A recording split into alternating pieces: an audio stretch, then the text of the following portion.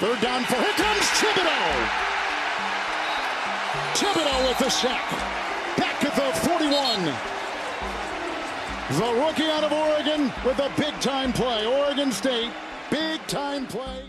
So this was a violent sack Giants rookie Kayvon Thibodeaux laid on Nick Foles right before the first half as the Colts QB had to be carted off the field. But what had fans up in arms was a celebration following the sack, as you could see the Giants lineman doing snow angels right next to a lifeless Foles as he laid on the ground in obvious pain. And look, I understand some of you are gonna say that he had no idea that Nick was hurt, but it still doesn't look good when you're celebrating like that right next to a lifeless body for a good 10 seconds. Add on top of that, when the Colts medical staff members finally got Nick Foles on the cart, you could see Kavyon on the sidelines giving him the old night-night celebration, laughing it off.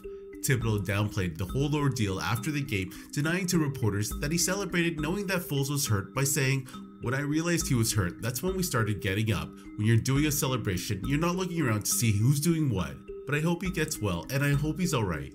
While Kavyon said all the right things post-game, some Colts players weren't really having any of it. Colts center Ryan Kelly didn't mince his words when addressing the incident after the game, as he went on to say, "Hopefully teammates will. Maybe one day he'll learn that injuries happen in the game and you never want that to happen to the guy you're going against. That's just horseshit." Thibodeaux, who was selected 5th overall this year's draft, is no stranger to this situation. Earlier in the preseason game against the Bengals, the lineman was on the wrong end of a chop block and looked to be seriously injured. Thankfully, his knee was okay and nothing came from that hit, but it just gives you perspective that injuries are part of the game and can literally happen to anyone.